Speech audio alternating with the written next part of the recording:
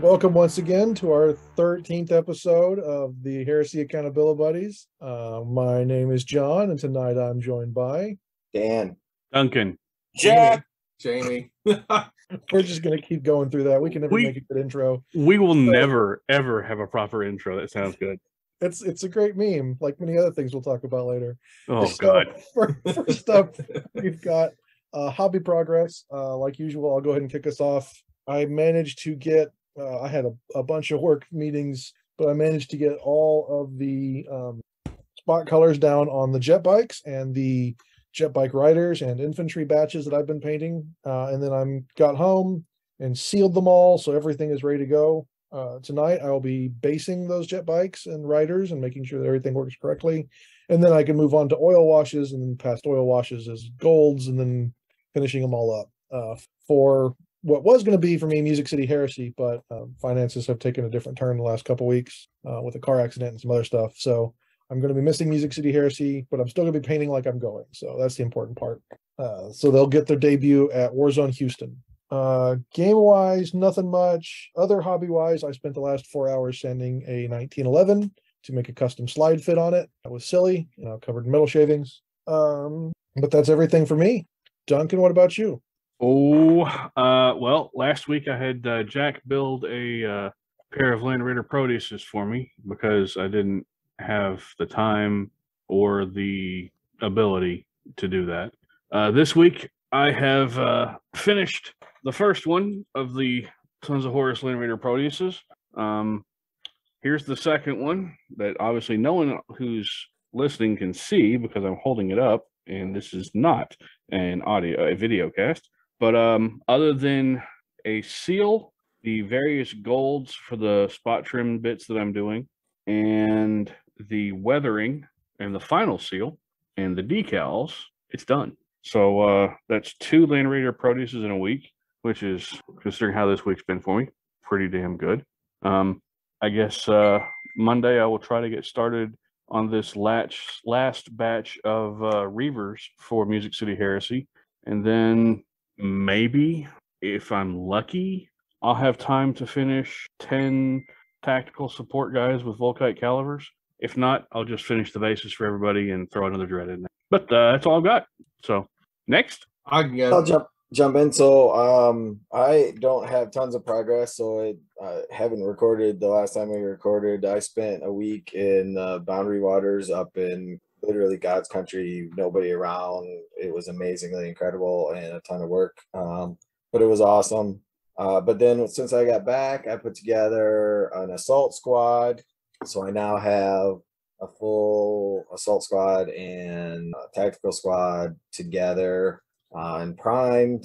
I also pre-ordered the new Kill Team box, which, because it's got just a crap ton of Space Hulk / Zone Mortalis walls in it. And I like the Imperial Navy models. It kind of as a heresy adjacent thing. I think that a lot of times people put together custom missions where you have to escort NPCs around, and I think they'll make really, really cool NPC models for missions like that. So I'm going to use basically all except for the Kroot models out of it for Heresy. So I put that pre-order in at the game store. And now I am working on, as we speak, taking the bionic bits off of Zephon, because I want my Zephon to just be a generic Praetor rather than Zephon, so I didn't want the bionic stuff on it. So that's what I've got. Hope to finish the Kratos this week and start getting some color down on my tactical unit and assault squad. So Jack, what you got? Sounds like you built Land Raiders. It's been a slow week for me with everything going on with work. Yay, National Root Beer Float Day and all the prep for that. So I've worked on a Xiphon that is ready to be deckled, and I'm currently working on 2 Land Raiders to get them to the point to being ready to get deckled. And that's about all I've managed to get done this week. Let's double click on that Root Beer Float Day as a fat man. Expand. Well, A&W decided I don't know, years and years and years ago, that August the 6th is National River Float Day. And with that, we partner with a generally DAV, Disabled American Veterans, and we take donations for floats. And you give donations and you get a free float. Basically, that's how it's generally ran for the most part. That's cool. Neat. I thought it was more like the 7-Eleven, like everyone gets cheaper, but that's really cool for doing it the charity way. I wish I wish I'd known. I had to try to find a local A&W and it's a national thing, but it's still based upon if the local franchise partner wants to do it. Yeah, cool. That's really cool. So, what about you, Mr. Jamie? So kind of like Dan, last time we recorded, I was down on the Gulf Coast, went to Gulf Shores, Alabama, go camping down there frequently glamping down there with the family. And so I kind of had a week and a half off of not doing anything. And then this weekend specifically, like past 2 days, it's Jamie's Rhino Emporium. I've built 6 Mark 1C hulls. They're not all rhinos. Some of them were like Whirlwind Scorpiuses, and then a regular kind of as we were talking about earlier, me and Dan were talking about earlier, the like $130 to $150+ rhino hull. It's a GW hull with the Forge World added armor, like then it had Dark Angel doors on it, a Forge World dozer blade, and then a Forge World Damocles command add-on parts. So yeah, it's probably the most expensive rhino you're going to ever see on a tabletop.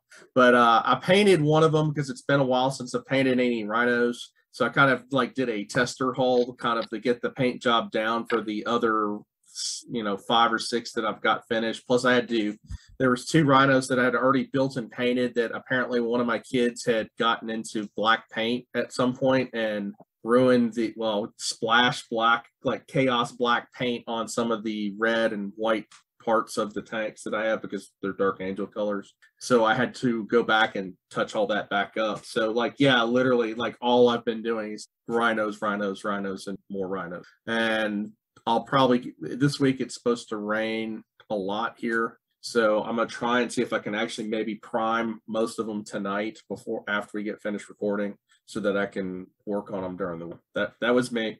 Cool. So anybody got any games played while we're at it before we move on? Sadly not. Okay, no problems.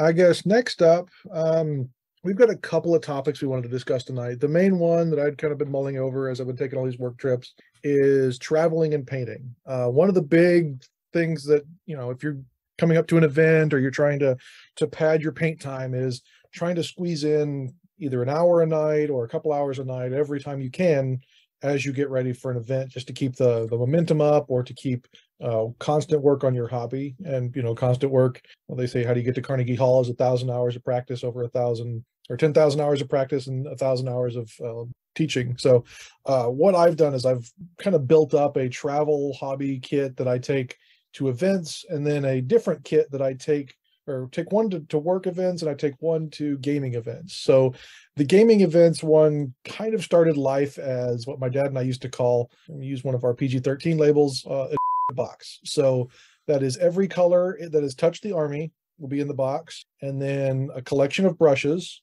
I usually use cheap Hobby Lobby. It's 5 brushes for used to be $3. I think now it's $5 or $6, but they're miniature hobby brushes. I throw those in the box. I throw glue and accelerator and a couple of tweezers, a bunch of extra paper towels, pretty much anything that goes, anything that would work for the Army for breaking or anything like that. I can put the Army back together as fast as possible.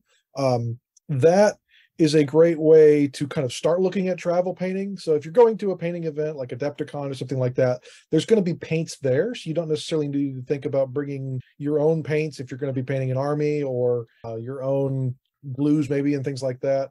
But if you're looking at, like a work trip or something like that, then you've got to think, what can I logically get done in the time that I'm allotted? So for me, this last week, I was in San Antonio, Texas, and I got there Sunday night. Monday and Tuesday was a big event day for work. I didn't get home till 10 or 11, leaving later on Tuesday. and then Wednesday was check out and then head home. So I had those 3 kind of evening nights to work on painting. So I figured I could get all of the brown trim on the jet bikes and all of the silver down the jet bikes if I pushed myself. So I was able to get half the metal done on night 1, the second half of the metal done on night 2, and then the brown seats were all done on night 3, and then the brown trim was done with the marker on night 3. So I was able to get all that done those 3 nights. So the only things I brought along in my pack was good old Vallejo metal color magnesium, the Gundam marker brown that I use. It's got 2 different ends. It's a real touch marker number 407 for 200 yen, which ends up being about $8 US. And then leather brown AK interactive paint. And so those were the 3 things that I brought along with the set of brushes. And I knew that I could get all those bikes done. I wrapped the bikes up in tissue paper and extra battle foam and put them in a shipping box and then put it in by truck with all my luggage. And so when I got to the hotel, I unpacked, my normal suitcase, got everything laid out. And then I went to the table that's there. I laid down, every hotel gives you a pack of paper. I take all that paper apart, put all the stickies back to back so I can make myself a painting surface, and then away I go. So it allows me to not damage anything that's in the hotel. It allows me to quickly brush paint. When I am painting larger surface areas like the jet bikes, top sponson or top metal coils, I'm kind of a little fast when I'm doing that because I know I can be wasteful with the paint.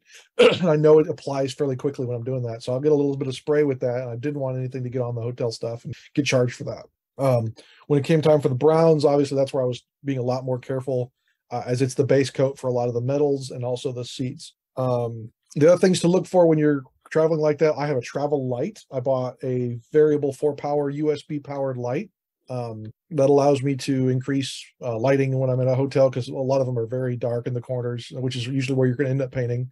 I also try to bring along a phone stand and a multi-charger. So I've got a USB, it's a plug-in that has 8 USB plugs in it. So one can go to my phone, one can go to my work laptop, one can go to my battery backup, which I take as I go throughout the day, and then one can go to the light. And so that way I can keep everything close together as I'm working. I've got a phone stand that I keep, that's a collapsible phone stand I can throw in my bag. And in the bag for all my painting stuff, I've found either battle foam or whatever your foam vendor of choice is. Usually a skirmish size army bag is probably the best one. So that way you've got enough room for the tools that you're going to use. Maybe the light can go in there as well as in the collapsible phone stand. Everything that I take for painting all fits in my one battle foam. The one I've got is a Malifaux bag. One side is a D-ring binder. The other side is the zipper foam. So I've got pluck picked out for my brushes, for the pots of paint that I'm going to take, no more than 4. And then the light lays in there as well as a bunch of cables. And on the D-ring side, I've got extra paper towels in case I don't like what the hotel has. And a bunch of other little essentials that I might find, some extra paper so I can build my own painting area if I don't like what the hotel has. So that's what I use when I travel to events. Does anybody else have anything that they like to take along with them? So one of the things I found, you talked about the travel light. I haven't, I'm showing it in the chat here where you guys can see it, but the listeners won't be able to. But basically, it's a little work light. So it's LED, so it's really bright and battery powered. It's actually magnetic on the bottom, so you can stick it on to whatever you want to, and it'll stay stuck there. And I actually at Adepticon, was doing some painting, and I brought one of these in because even though like the big room where you're playing games is pretty well lit in the grand scheme of things, for close-up stuff, it's not really. And I even found myself, because I'm getting worse at close-up eyesight stuff sometimes with that not being real bright. I was even using it when I was looking at paint jobs when we were evaluating armies, so I could pick up or shine the light on it. But it's real handy. You don't have to have a USB or anything. Just make sure you have AA batteries. And it was like there were like 4 of them in a pack from Costco for like $20 or something when I bought them. And I originally bought them to use to work on cars, and I still do that when I work on my truck. But I also carry one around for hobby painting. I have not put a permanent kit together like you talk about, because I am in a Kickstarter that I hope at some point in time will actually deliver for a full travel painting studio that they actually were at Adepticon demoing or had a demo unit. I'm not sure the Kickstarter was originally scheduled to be March of 21, so they're quite a ways behind. But I'm hoping if that ever comes, that has a space for like 30 paints and some models, and has a brush hanger that you can slide in and out and hangs your brush upside down, and a little small wet palette in a case with a light to it. I'm really looking for that. Other than that, if I go to, I've been to a number of painting classes that I travel to, and I just take a big tote, just like I don't know, 3 foot by 2 foot by 2 foot tote or something like that. And I put my normal LED light and just all of my stuff in the tote and carry it along with me. Yeah, I had like when I go to events, I always take kind of like a hit the fan type kit with me that has glue, accelerant, a pen vise with different size pen, different size drill bits, and some good clippers, and some like cheap.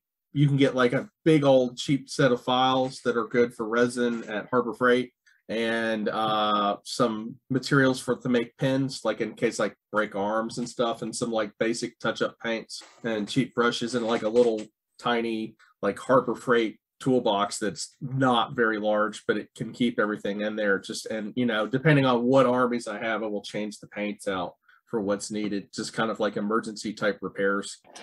Yeah, that's where I got the box that I mainly use is that black and silver one that latches on the corners. That's the one I use from Harbor Freight. Yeah, I think mine's like, I want to say black and yellow, and it's got a couple small little container trays up the top, and will throw in some like extra dice and maybe like templates if they'll fit in there, like the small blast templates and the flame templates too. So just if I need an extra set.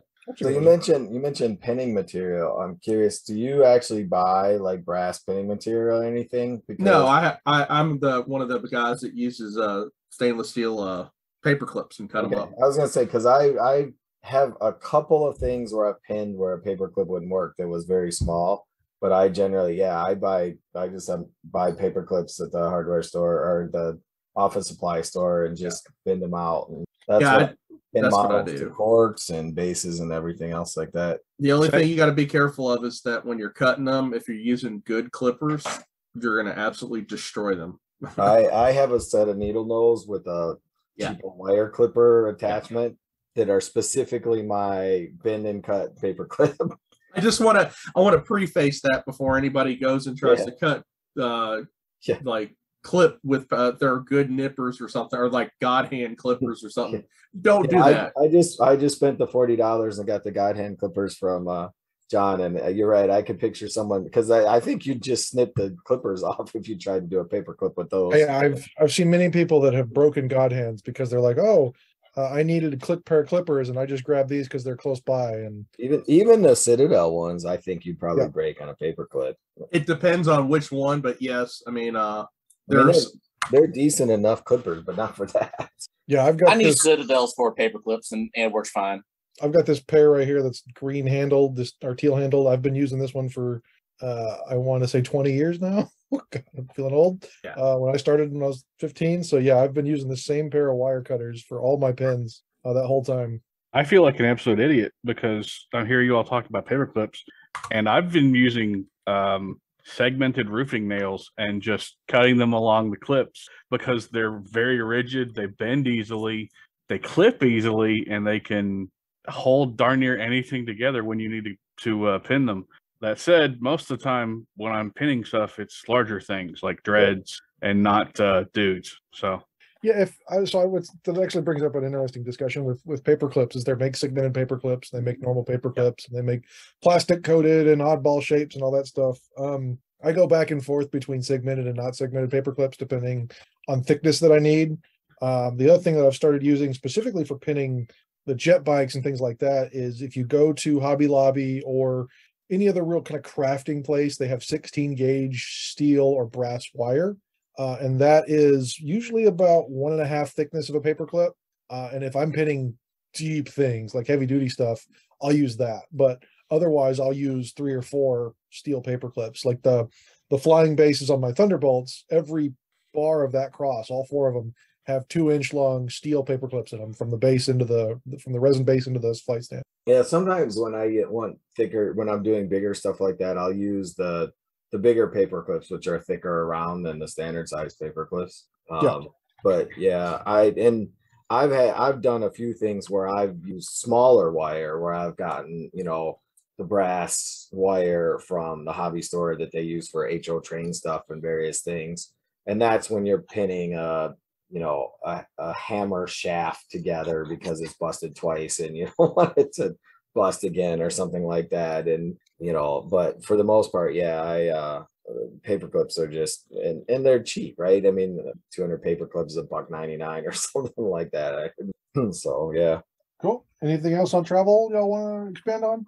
Yeah, the primary travel kit that I carry with me is normally a pocket knife and a jack. Because I mean, he's got everything in his pile of stuff, and I just kind of haul him around. Than, you know, the concealed carry. You know, that's not going to help you put models back together. If I recall, force someone to put stuff together. If I recall correctly, you also have a bunch of AL8 that you can just trade for other people's hobby tools if you have to. Exactly. Yeah, there is that. I mean, that's part of it. It's I carry the alcohol, I carry the soda, and I carry my buddy Jack. And if I need something, if somehow I didn't bring a thing of glue that's still sitting in my hobby bag over here with me whenever I go to whatever, and I don't have the knife that I need, I look at Jack and I'm like, "Hey, where's your blah blah blah blah?" And it magically appears out of the sack of stuff that he has with him. It's like a miracle. Jack is my travel tote. I hate you so much. I know you do, and that's my favorite part of this whole thing. My cat just laid down on my keyboard. Jack, how do you build a travel tote to supply both yourself and Duncan? First of all, did you realize that your travel hobby supply kit was Duncan's as well? The moment he borrowed my super glue to, I think fix the brake on his trucks, I realized that. I wish that was a joke. I'm pretty sure he super glued his brakes onto his truck at one point. It wasn't the brakes; it was the handle that had popped off of the actual brake relief inside. Okay. Whatever lets you sleep at night, sir. Okay. What I normally do is I just keep it simple. I do super glue. I do accelerant. I don't worry about any paint or anything like that. The biggest thing I try to keep up with is all the bits and pieces that may break off during a con. I'm generally too busy, hyped up on caffeine to try to put stuff together on a regular basis. So I just try to make sure I have stuff on me so I don't lose any of the bits and bobs that I spent all this time sourcing and finding. So that's me. Yeah, that's the big thing, is trying to make sure you find everything. The box really came from my hobby used to be scale modeling, and whenever you get to an event, sometimes a judge would pick up a model and break it or something, or someone didn't touch it wrong. And the other thing that I remember was I was at the Dallas GT 2001, and a guy was trying to open his door and carry his Blood Angel army on a tray at the same time, and we can all think of what happened after that. That sounds horrible. Yeah, it went one way. The door handle went one way and the army went the other. So that poor man ended up spending the rest of that night gluing everything back together instead of drinking with everybody else. So I wanted to make sure that would never be me, and that's why I bring extra glue and everything else usually when I go to events. Unless it's local, then I obviously forget everything, and I'm lucky if I bring my dice and myself. So that's isn't that most local events? Yeah, local events are fun, but I don't go to a ton of them. All right. Let's see here. Is there anything else hobby related that we really haven't discussed or touched on, other than so there was a couple that we wanted to cover a couple. We wanted to cover a couple other things. We'll take a break from the other main topic that Dan and I had kind of come up with, and we'll do what's coming up for releases. So as of recording, we just had what's called the Sunday preview drop. So next Sunday, I say next Sunday, this will actually be August the 13th for Mortals in the future. That is, we're going to see pre-orders go live for the Plastic Sicaran And we've seen a couple of them surface online that the resin turrets from current Sicarans do fit on plastic Sicarans, but plastic turrets do not fit on resin Sicarans without a little bit of work. It's got the same sponsons as the Kratos, so all your magnetization efforts can work double time there. We're also going to get dropped the plastic Spartan assault tank, which will allow people to add to that. The plastic Contemptor with extra arms. The ability to buy the new frame with conversion beamer, plasma cannon, carries assault cannon, full kite dual culverin, spare power fist, chain fist blades, and loads of cosmetic goodies is also separately sold. The Leviathan Shooty Dreadnought is going to come out, and that gun platform, or the gun sprue, could be ordered separately. Cataphracti and Tartaros in 10-man squads will be available. The Legion Praetors from the main box will be available separately to buy. Forge World will be dropping the Iron Warriors upgrades finally. I wanted to buy a set of those. The Armigers are getting a re-release. They're called Age of Darkness Armigers now, and they're just getting a decal sheet. Decals. I know, I'm a decal. And the big one. The big one, the reason we're getting Armigers and the fancy decal sheet is Liber Mechanicum is getting both a physical and digital release at the same time. So you don't have to buy both, but I'm definitely going to buy one. Also, there's a bunch of books. One of them kind of tangentially heresy related might be, there's an Aeronautica book coming out. There's a couple of Warhammer crime novels that are coming out that looks kind of neat. The Aeronautica thing was interesting because they basically it's a new rule book and model releases, right? So that's the book, or the game book, but there's also a audio book that's coming out for sorry, yeah. Because did we talk about that? Was that before the last recording? We talked about a little bit last recording that basically George was going to work on Heresy Aeronautica because we were in a slump the year before last, and Adepticon got canceled, but everyone still bought a bunch of Aeronautica stuff, and now we're finally getting releases for that. Yeah, cool. That's all pre-orders next week. Available right now for pre-order is Marduk Cedrus with his wonky sword, the Dark Angel heads and shoulder pads, and then for a limited time is a bunch of White Scars and Emperor's Children shoulder pads and chests. And then the much memed upon Space Wolves heads and shoulder pads. Now, before we get into this, let's preface this with a simple, basic statement. None of us like these heads. There's not a single one of us in this group who likes these heads. Even like my Space Wolf Hoser, like super best friend, that plays 40K, that these heads would fit, did not think they were that impressive. So here's the positive I think people should take out of it. That they have to miss something every now and again. So this is the one miss out of all the Heresy releases so far. Well, these and that's okay. These and the Praetor with like all the gold coins all over them, I think. Oh, Axe Guy. Yeah. I feel bad for Space Wolves. They have gotten the short end of the Forge World stick. I don't know yes. if someone is just not is the guy who's in charge of Forge World, Space Wolves is just not a big fan of them, or it's given to the last guy or something. But it seems that, we can obviously talk about all the other memes that have come out of this. Banana Fur was the beginning. The iron sights being on the bottom of the bolter was another one. Those are underslung red dots, sir. Underslung red dots. Oh, it was so bad. The bag head. Don't forget the bag head. I could see the bag head wasn't terrible. I actually like the bag head for like one or two dudes in an army, or an entire squad of Deathwatch. Yeah, I like it. I think it was pulled off better in the metal Redemptionist priests when they did that release in early 2000, where they had some hockey masks, some bag heads, some dudes that were literally just carved center and helmet and things like that in their foreheads. Those were so much better heads than as far as bag wise than the Space Wolf. Yeah, those man, I really feel sad for him, because Lehman Russ, the model for Lehman Russ is a beautiful, gorgeous model. And when painted up, it's beautiful. But and their Contemptor is really not bad either. Their Contemptor's fantastic. The Lehman Rush is beautiful. Their decal sheet is, I would argue, say one of the best decal sheets that they put out. I'll agree there. It's just, you get these random misses with them that doesn't make any sense. The was it Gray Slayer upgrade kits? Those look good. The Wagner, I hope I'm not demonetizing Vagar us. Terminators. They look good, like, you know, not as tight as some of the other ones, but they're acceptable. It's just they get random stuff like bananas. Yeah. Not even bananas for scale, just bananas. The other release that's coming up for pre-order, as Dan alluded to a little bit earlier, is the Kill Team box. Obviously, this isn't perfectly heresy. It's called Kill Team Into the Dark.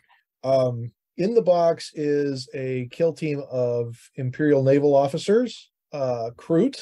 But the other really cool part is 54 individual parts to make a ZM table. These parts are a lot thinner than the existing Necromunda ZM, and they say that they're going to be released later. I'll probably be picking up couple sets of the terrain just to add on to my large collection of ZM parts. But they also said that there's like 3 months from now there's going to be an expansion to the parts too. Yeah, and they say, and they may be thinner than the ZM walls that came with the original ZM box, but they fit the aesthetic still, right? So yeah. a lot on the table as a Space Hulk or ZM board is you know, they're gonna look good, right? Because I plan on expanding that all together. I've got 3D printed walls and the Necromunda stuff and this stuff, and you know, just keep building out further. And I've got the spaceship interior old fat mat. So you know, eventually, you know, I'll just be able to have like the whole table full of ZM is what I'm aiming for, or at least half Necromunda buildings and half ZM at least.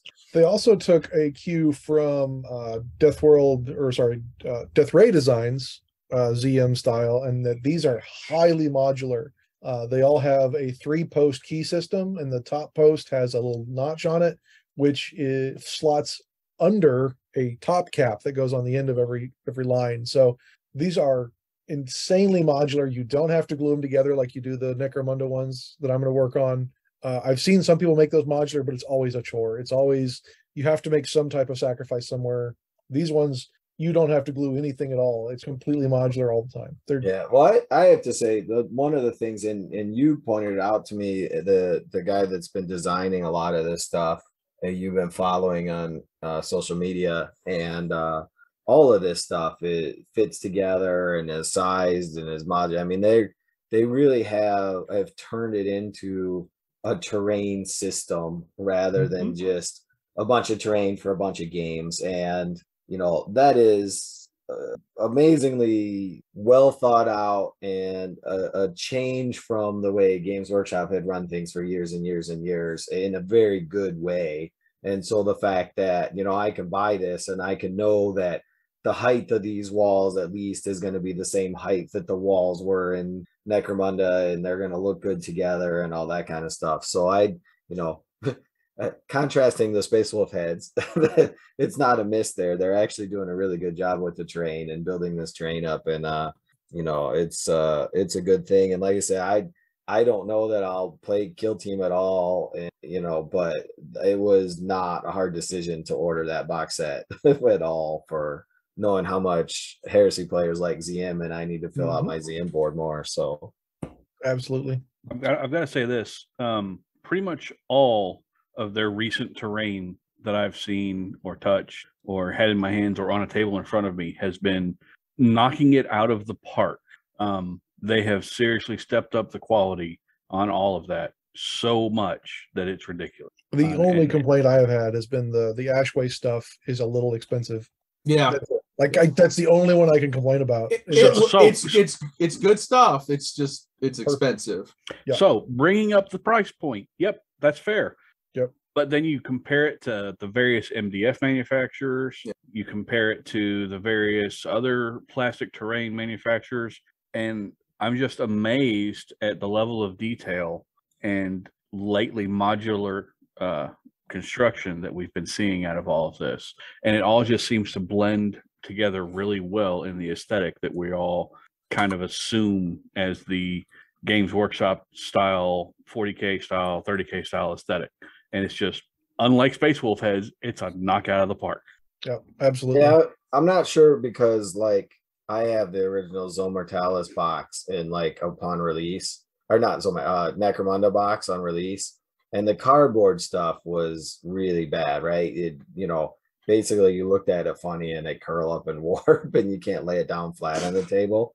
So that's the one thing that has been my only, in again, the price, right? So, it is expensive to do a lot of these tables, and the ash wastes Ewok looking stuff is very expensive, but it's all really cool. And it's, it is what you're getting is what you're getting, and it all fits together and works together and looks good. And yeah, it's definitely a plus.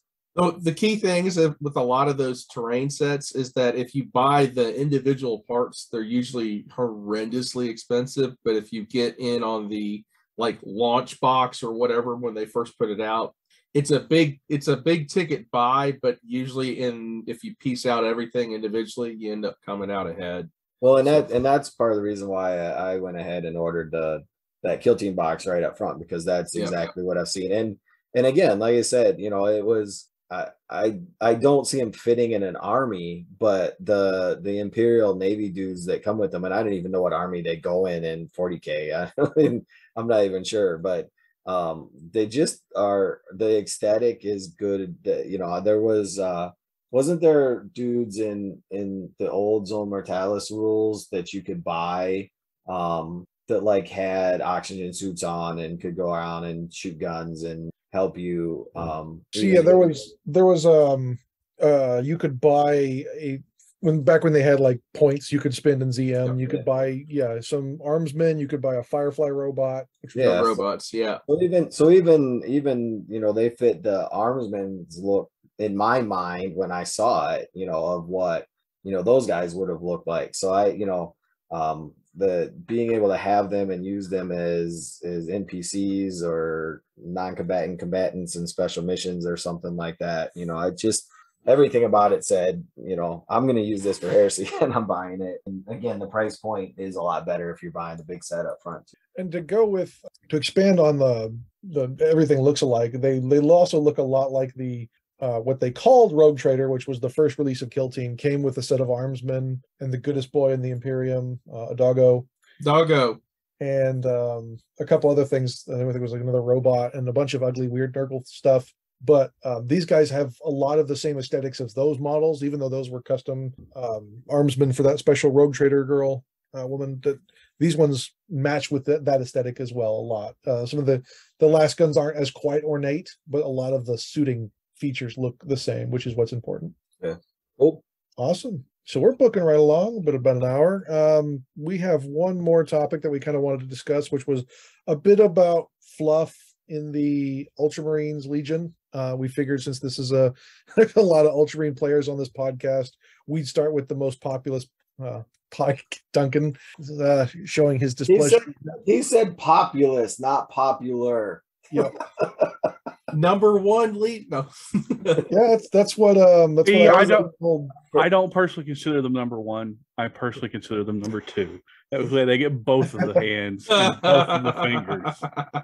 So childish. You're darn right. That's what I'm known for. So obviously I started Ultramarines when I started 40K. It was back in 3rd edition.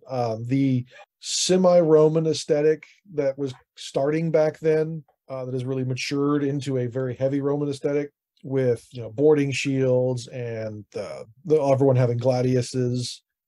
Really is what kind of drew me into the Ultramarines. When you look at the fluff wise, Guilliman starting out on what originally Macragge was kind of an offbeat world. It really didn't start out as very technologically heavy. It was more warring clans and having to unite a bunch of different factions. He didn't have a lot of space travel, but has now become, Guilliman was able to unite all 500 worlds before the Imperium got there. The fluff has changed a little bit in that way. When you look at what's been expanded upon since the Heresy started, with Rubio being picked up as part of Malcador's lot, that was really the first inkling we got of Ultramarines in the Heresy was that original short story of Garrow going to Macragge to pick up, or no, to Calth to pick up Rubio. Then we started getting expansions into the Avenging Sun's timeline with the destruction of Calth, the large paint fight with Guilliman playing the role of Horus, and then slowly building up into everyone trying to figure out how to kill Marines better, with what's his name? The redhead, the red mask guy. Ammon Thiel. Yep. Thank you. For being censored for what would later that day be the most important trait that anyone could have, being able to think about killing other Space Marines. And then Guilliman getting bombed out of his own flagship, blown into space, and being such a baller that he could just walk around in space with no problem and without a helmet and punch people to death in space, come back on board and rerouting the whole word bearers and beginning to take back Calth.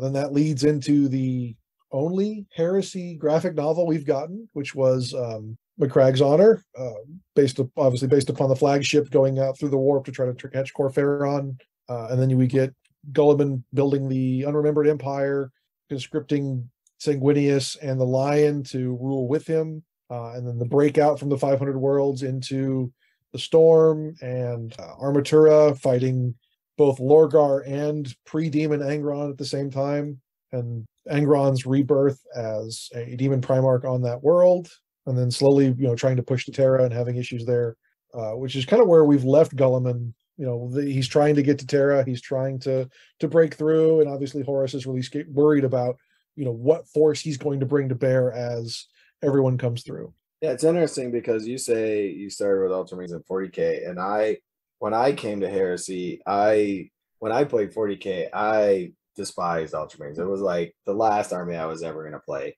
And I played Manus Warriors as Codex vanilla Marines that followed the Codex because they were just post Badab and they were, trying to get back in favor of the Emperor. But I always, the whole perfection prime example of Space Marines, of Ultramarines things really turned me off. And when I started reading the lore and getting into the lore and the background and everything, and realized that, the Ultramarines in Horus Heresy times are way flawed, right? For all of what they built up and did, they're not really any better than any other legion as far as, they made mistakes. They did things that, they were vain about a lot of stuff. They, like you said, they didn't think about, they thought about every possibility of killing every enemy except for other Space Marines, which, at some point that, really hurt them. That the whole story in the Heresy is completely different than what I think it is in 40K.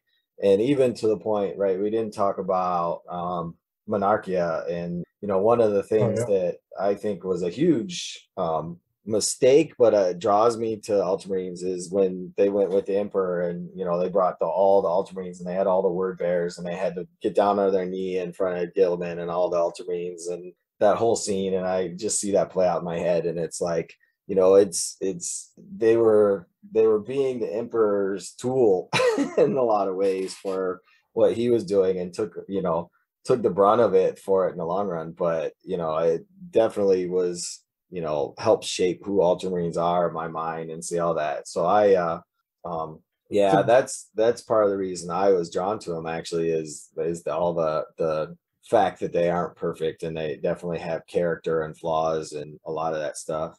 Yeah, the Guilliman book goes a little bit more into post Monarchia Guilliman's thoughts, and he kind of reflects the fact that he didn't want to have it done, but because the Emperor said this is what needs to be done, he's like, all right, it's kind of, Dad wants it to be done, it's got to be done. It's less Dorn, I will follow whatever Dad says, and a little more he feels more bad about it than Dorn would, I guess.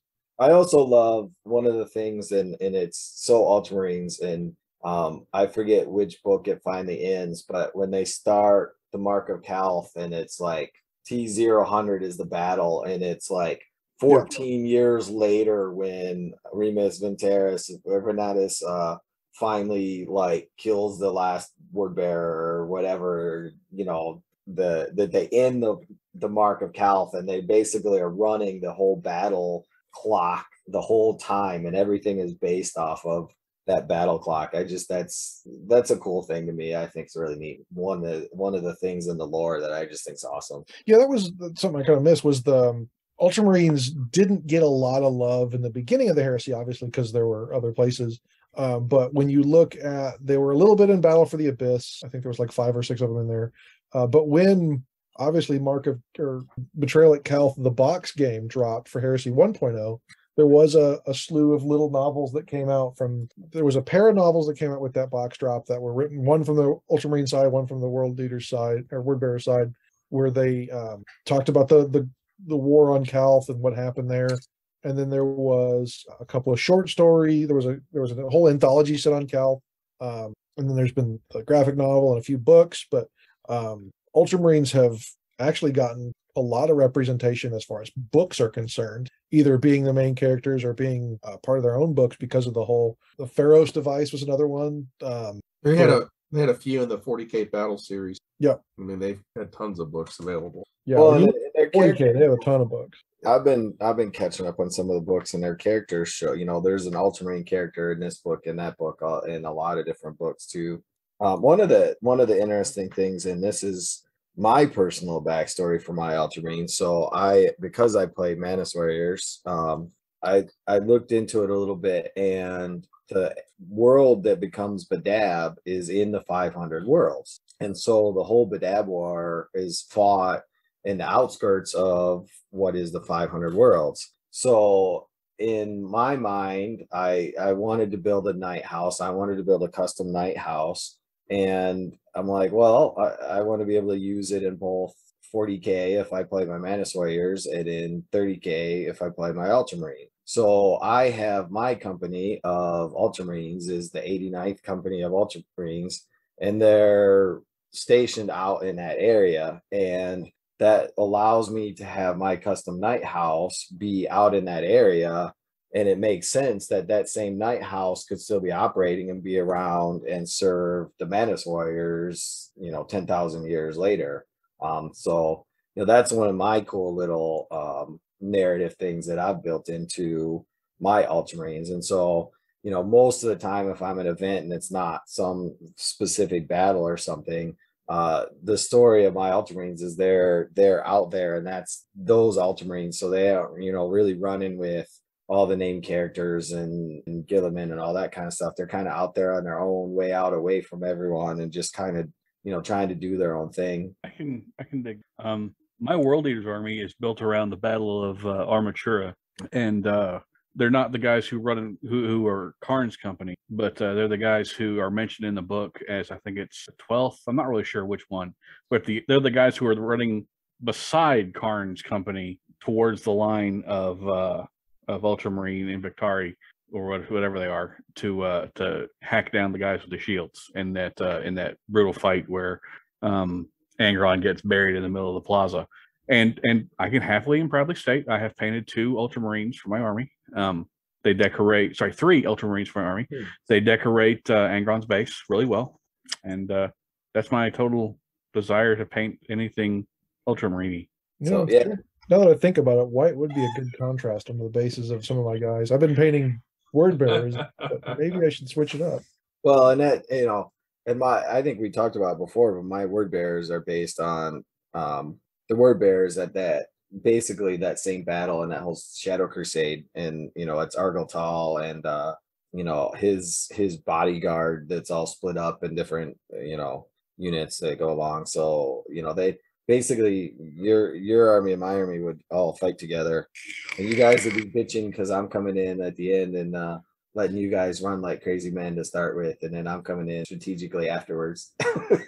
I will say that I don't have a lot of love for Word Bearers, but there is one thing that I do like about the Word Bearers, and that's that they really socked it to the Ultramarine. So, well done, Erebus, you mustache twirling goof.